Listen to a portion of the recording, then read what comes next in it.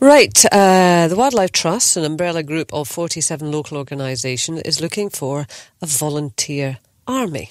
And they want that volunteer army to help control the grey squirrel population.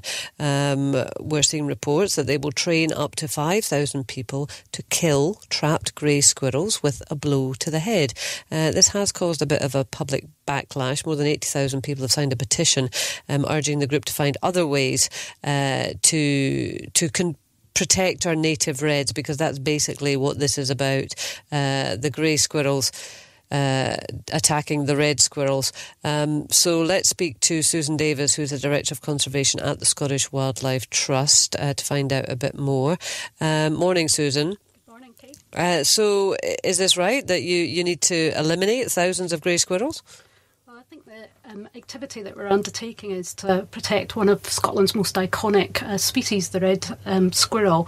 And it's not just a species conservation issue, this as well. Grey squirrels also cause economic damage to woodlands.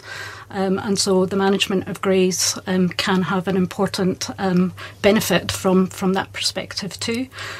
What I would like to get across is that this isn't some sort of willy-nilly control approach, that what we're doing is taking a very targeted approach to grey squirrel control, where it will have most benefit for reds, and that this is also will be undertaken by trained controllers as well. So it will be undertaken in a humane way. So what exactly are you proposing to do?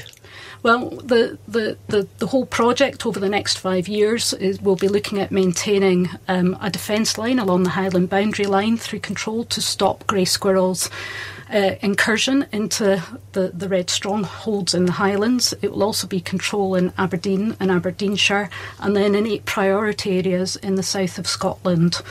So very kind of targeted control in those areas where we know. You're using the word control, but basically you're going to kill thousands of grey squirrels.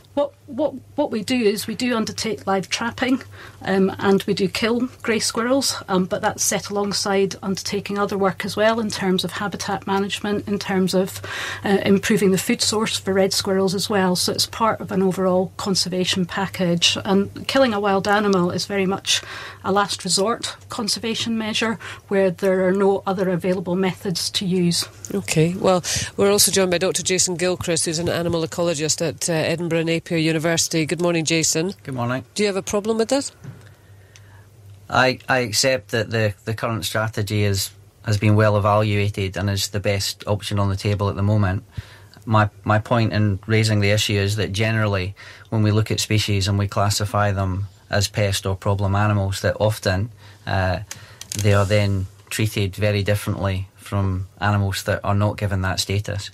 So my point is that just generally as society, we want to think about the individual animals that are involved in the cull, as well as thinking about the conservation, in this case, of the red squirrel. Right. I mean, do you agree, though, with the Scottish Wildlife Trust that, grey squirrels need to be controlled or killed in large numbers?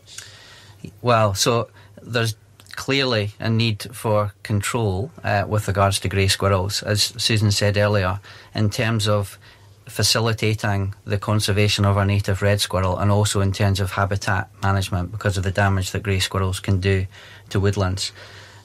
What I'm proposing is that what we do is continue to evaluate the options that are on the table for the future. So right now it's not just the Scottish Wildlife Trust that's engaging in the control action. It's sister organisations in Wales and England as well. And they're doing that because right now that's perceived to be the most effective option in order to balance the dynamics of the relationship in favour of the red. There are other options which are being investigated, so points that I've made include the reintroduction of the pine marten, a native carnivore, and also the development of oral contraceptives, so that rather than us having to capture and kill the squirrels, and as a replacement for that what we can do is actually reduce their reproduction rates. Right, OK, so you would agree that there are too many grey squirrels, but you don't want them to be captured and killed in the way it's been proposed? Yeah, we have to make a choice with regards to the value of organisms or animals within our environment, and quite logically what we do not just in Scotland but around the world, is we value our native biodiversity. And when there are non-native animals or species which are in the habitat, we have to look at whether or not they're damaging our native biodiversity, and we have to manage that to favour our homegrown species. So I totally accept that yes, we do have to manage greys because of the negative impact that they can have. What it's about for me in terms of looking at the future is about continuing to evaluate other methods of control that don't involve humans catching and killing the squirrels. Do you have to kill them, Susan? I think at the moment, as I said, that's a last resort conservation technique that we have available to us because there are not other alternatives there. There has been research undertaken on contraceptives, and we would like to see the continued investment in that. And I think testing the effectiveness of that methodology, the ability to deploy that in the field, the ability to restrict a method such as contraception just to the target species of the grey squirrel are all important considerations. But if there was another viable option for us to use, then we would certainly deploy that. At first, it may well have to be alongside live trapping, but if there was another viable option, then we would use that and deploy that. Okay. Can I just come in and clarify something? So when we say live trapping, the animals are trapped alive, but they're then dispatched, they're then killed, just to clarify that. And the reason for that, of course, is that there isn't anywhere to put grey squirrels once you've trapped them. And the law requires, actually, that once you've captured a grey squirrel, you cannot release it into the wild. And again, that's for the very same reasons that we're catching grey squirrels in the first place. Okay. Sorry, I'll stop there. No, absolutely. That's absolutely fine. We are actually pushed for time, but thank you very much for joining us, Dr. Jason Gilchrist, and also Susan Davies. We are just coming up to 11:59, actually. It's first.